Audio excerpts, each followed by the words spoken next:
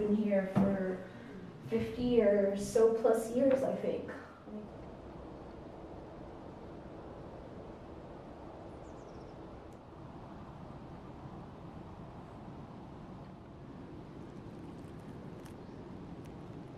This is my morning project of the day, is to remove this bookshelf. It's been adhered to the wall loosely, as you can tell, for the last 40 or so years. No, actually 50 years is what the previous owner told me. The shelves are going to be kind of easy because there's these pegs here that they're resting on. I'll have to find a tool so I can pry this open. It's not going to be easy. It takes up a lot of the space, and we also don't have a lot of books. The previous owner had this bookshelf absolutely full of books. And one day, about 20 years ago, she says that there was a leak here, and all of the books got ruined. Most of them. You can tell by the mildew smell. So this is the remnants of that leak. They've since patched it up, of course, because the walls are in great shape. However, there are some remnants of that leak here below that we'll need to finish up. These are the pegboards I've begun to remove, and the shelving.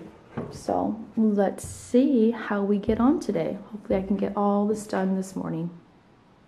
I've realized safety first, goggles. Because when I've removed some of the pegs, I got some dust particles in my eyes, and gloves. Because some of those are really stuck together very well.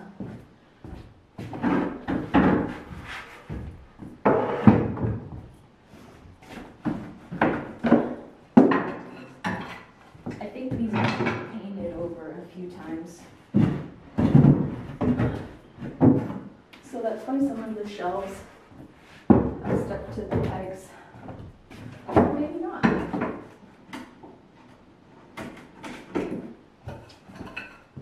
After one of the pipes had busted there on the corner, they probably didn't paint afterwards. I don't know. See, like this one. Oh, I need a mallet.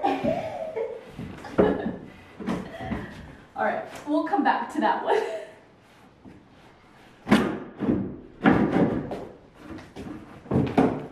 Oh.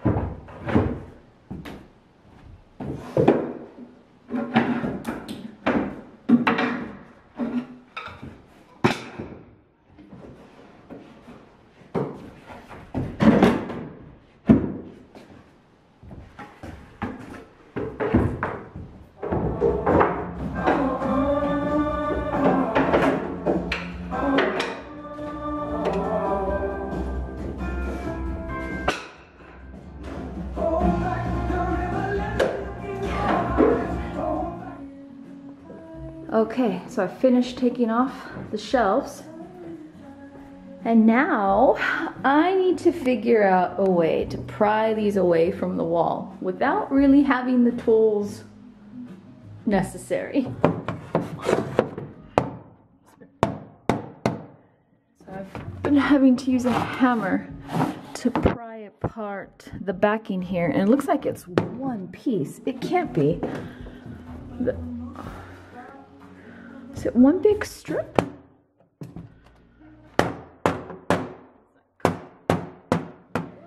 Alright, so I mentioned removing the bookshelf, well, the heavy front base of it. It's gonna take a tool or maybe a handsaw, but I managed to get out the backing just by hand. Just like that, it just came right off. So I'll try to do it for the rest of them. Yeah, let me see, do it with you guys. Oh. This is gonna be a complete mess. Just just get one whole piece, just get this backing off, it would be so good.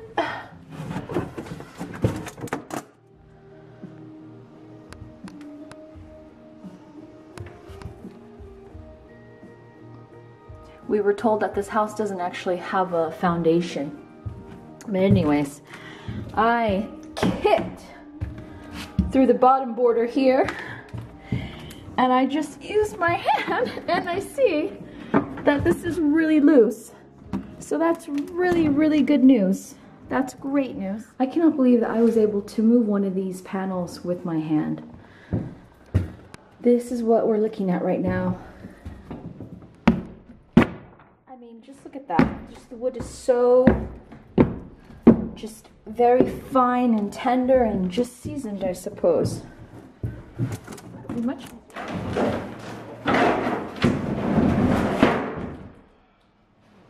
Oops.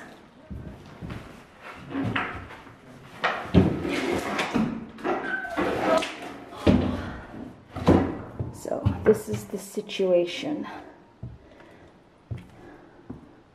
The owner did confirm that the original wood was still intact. However, this whole back of the wall needs to be refinished.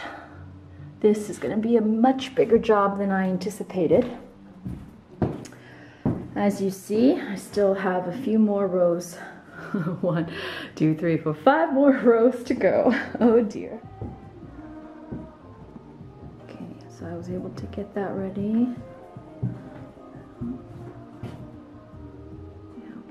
Some mold issue, but that's okay, and it's an old house and we're gonna expect that. At least this is coming off easily. You see that? I should be finished with this before the end of the day.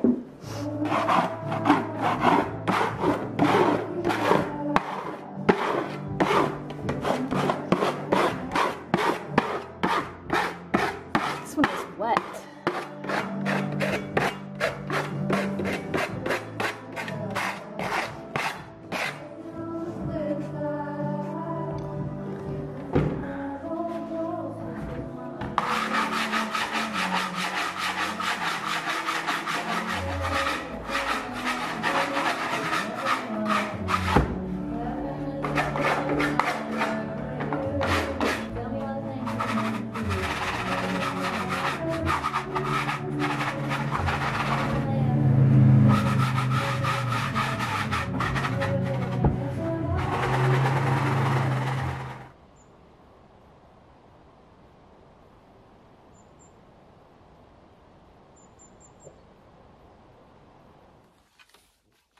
On the back wall here, we had a pile of really wet wood. A lot of it has deteriorated. So for the smaller ones, Justin Mother, who's a gardener and a landscaper, had told us that we can use these smaller branches and obviously the rest of the leaves for mulch, which we've set over here temporarily. Justin's currently breaking down the limbs, or why do I keep saying limbs? Justin is currently breaking down the branches of the fig tree, a lot of it which we can use for kindling, and I don't know what he's going to do with the larger branches. What are you going to do with the larger branches, honey? Store them longer and then cut them. Oh, okay. So we can use all that for firewood? Eventually, yeah.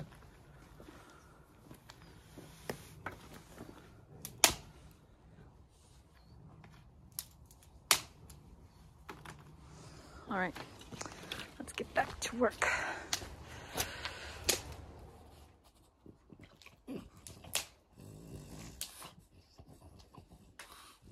We are both hard at work, except for this one who's just enjoying himself. I think this is the way that dogs clean their teeth. I'm not sure. But we are making progress in my little corner here. It looks really good. Compost pile is definitely grown. And there's Laffy. Thanks for helping us out, dog. He's obsessed with the bark and balls and bottles and beer cans. It's a interesting facts about our dog.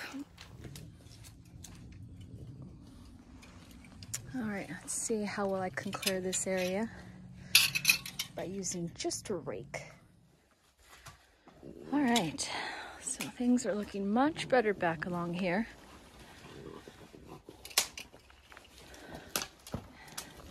Justin's stick pile is coming together. There he goes.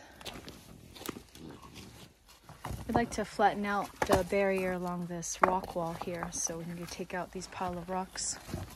And I've just noticed today this cute little window, wooden. They did so nothing can get through. Yeah, what a wonderful discovery, huh? All right, this is what we have so far. I thought about doing this with those, and I went over here along this wall, and I saw this covered up with leaves. Hey, two great minds think alike, huh?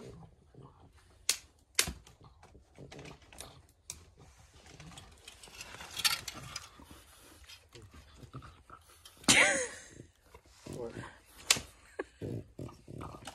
Crazy. All right, clearing out this corner. So I've just cleared up the back wall here, made a little rock formation. I did my best over here. We're gonna have this wood hauled away. You're obsessed. And I'd like to get started on clearing this path here, raking these leaves that lead to the secret garden gate door. And yeah, that's what we're working with. Just clearing a nice path going around. All right, so I did my best clearing out the path to the secret garden. I just have another pile to work out. And then I discovered this.